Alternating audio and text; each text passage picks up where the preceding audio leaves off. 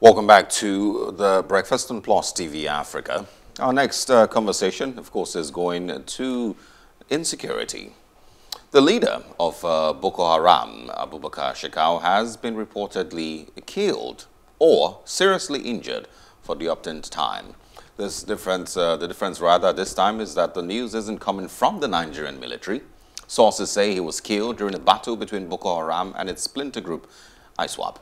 But there is, of course, a twist to the story. He was reported to have committed suicide before ISWAP could get to him. Now, of course, there's been numerous reactions to this, mostly from Nigerians, and we're going to be getting into a conversation with the former United States Marine, Captain Bish Johnson, on the phone this morning. Good morning. Thanks for joining us, Captain Johnson. Good morning. Good morning, and thank you for having me. You're welcome. So let's get into this. For some people, it's exciting news, and for some others, it is scary because, you know, what does this mean, you know, for ISWAP? And of course, does that mean that we now have a new, you know, a terror group to be focused on? You know, so but from your experience, what would you interpret this as if Shekau truly has passed? Well, if in fact that Shekau is dead, I think that's some good news for Nigerian people, because so far Shekau seems to have been the most ruthless of every leader that Boko Haram had ever produced.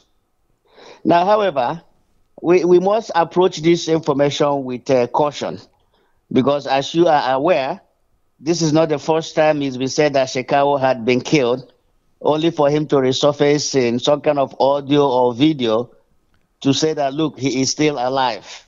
Now, you made a point in your introduction that the difference this time around is because he didn't come from Nigerian military. Sure.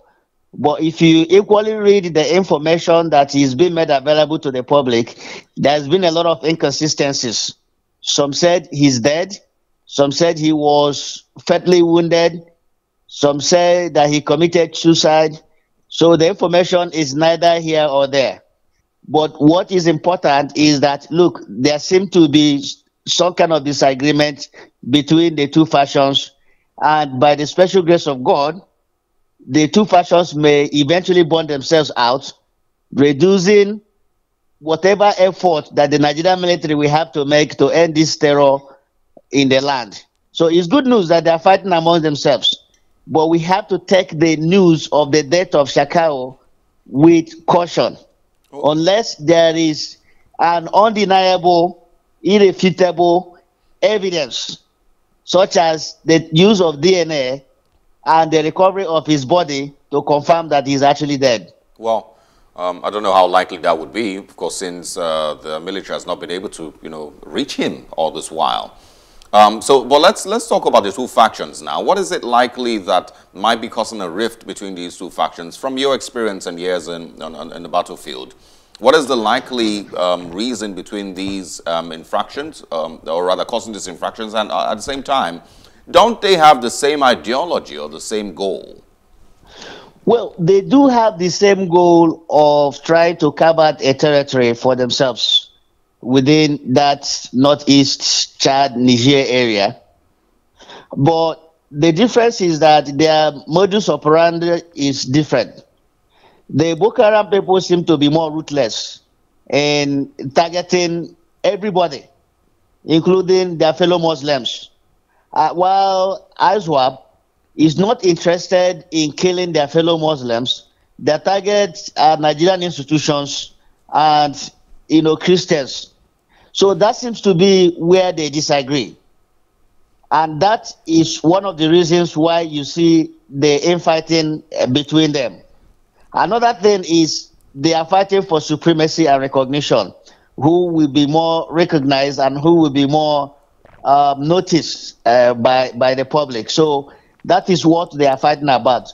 They are fighting for supremacy, and they are also they also have differences in their modus operandi. Captain John Bish, I need to ask you about this reported death of Abubakar Shekau. From as far back as 2009, the Nigerian army published reports that they had killed him, and then he resurfaced a year later. And we know about how they would keep saying he's dead, and he's back again, he's dead, and he's back again. Even for this particular report, it's conflicting. One source says he blew himself up with a suicide vest. Another said he shot himself to the chest. Others said, you know, he actually isn't dead, but he sustained injuries. Is it possible, or first of all, before the possibility of, what I was about to ask you, why is it so that, killing or capturing Abubakar Shekau has been such a tough job for the Nigerian army? And also, for the news of his reported death, is it that the army, wasn't being straightforward with the Nigerian people? No, it's not the intention of the Nigerian military not to be straightforward with the Nigerian people. The problem we have in Nigeria is we are limited in terms of capacity to verify people's identity, whether alive or dead. Nigerians ordinarily, they don't have any kind of DNA data bank.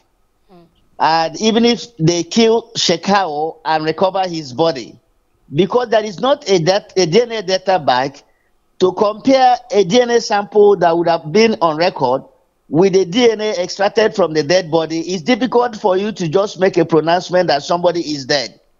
The Nigerian military has always claimed that, look, this man has been dead long while ago, that the person who has been appearing, saying that he's Abubakar Shekau is a look-alike.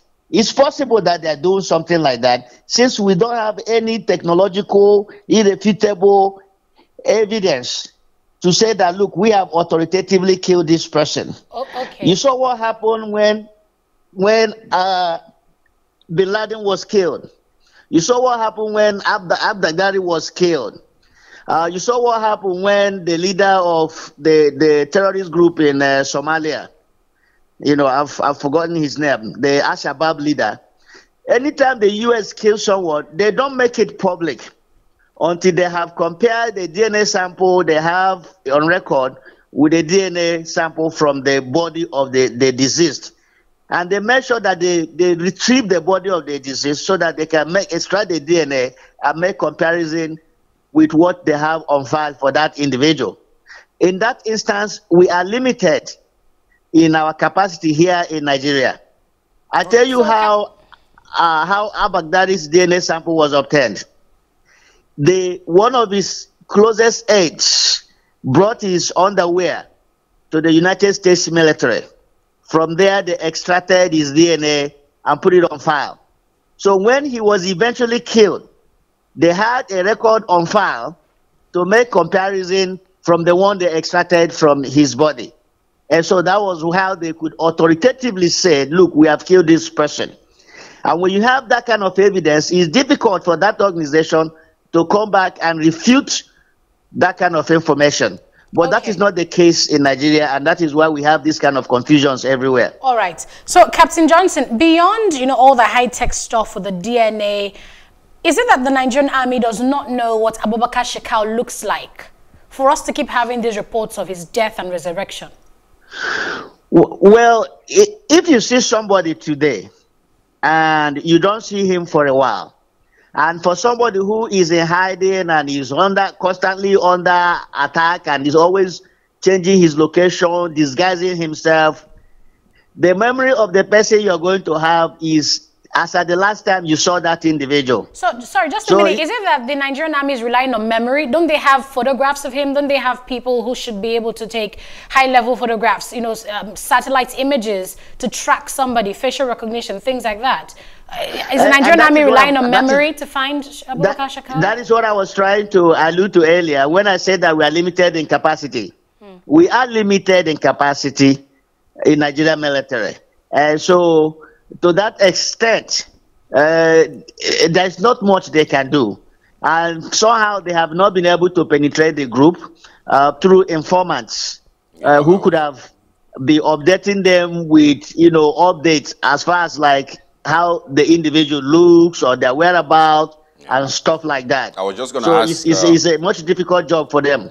I was just going to ask, about that now, why we haven't been able to achieve that level of infiltration into the Boko Haram sect over 10 years. It should be enough time for us to have been able to develop some level of infiltration into the sect. But aside that, you've mentioned, that ISWAP and Boko Haram might have similar ideologies, but maybe just different methods, somehow, some way.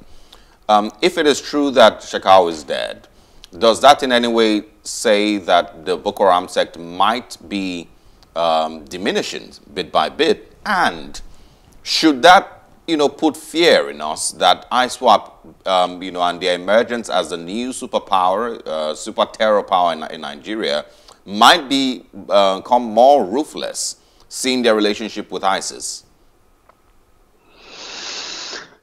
Look, let's not get over our head that Abubakar Shekau is dead. One thing I have learned about this terrorist organization is that they have grown beyond individuals. Although Abubakar Shekau was a very strong man of Boko Haram, his death, no question, will deal a blow to Boko Haram. But it will only be a matter of time before they will appoint a new leader. That leader may end up being more ruthless than Abubakar Shekau himself, and they will regroup and reorganize themselves, and they will continue their terror of death and destruction. So let's not just get over our head. We have to watch and see how much the impact of death of Abubakar Shekau will cause to Boko Haram. As far as ISWAP is concerned, ISWAP has the same ideology as Boko Haram, and it's reflected in their name, Islamic State of West African Province. They want to create a state for themselves, and they will continue to fight to achieve that objective. So the onus is on us as a nation, as a state, to thwart that objective and prevent them from achieving it. So how do you think this news might impact, the insecurity levels in the country? I don't think it will have any impact on the insecurity in the country, because the insecurity in the country, it has been broadened far beyond Boko Haram and ISWAP in northeast Nigeria. It used to be that the insecurity we had in this country was localized in that region.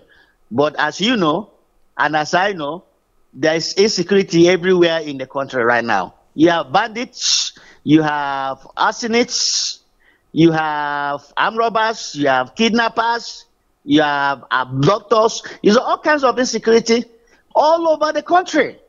You have the Janjaweed militia killer herdsmen who are equally ravaging the entire country. So the death of Abubakar Shekau is by no means going to have any impact in the reduction of insecurity that we have in this country right now. All right. Well, sadly, we, of course, would have to wait until there's some level of confirmation of his death, since nobody has any insiders in Boko Haram or ISWAP, and we've also not been able to infiltrate. So we'll wait and see how this turns out. Thank you very much, Captain Bish Johnson, for your time and for speaking with us this morning. Thank you very much for having me. All right, thanks again. So we'll turn our focus now, from insecurity and politics to actually politics of some other kind, which is politics in sports. Do stay with us.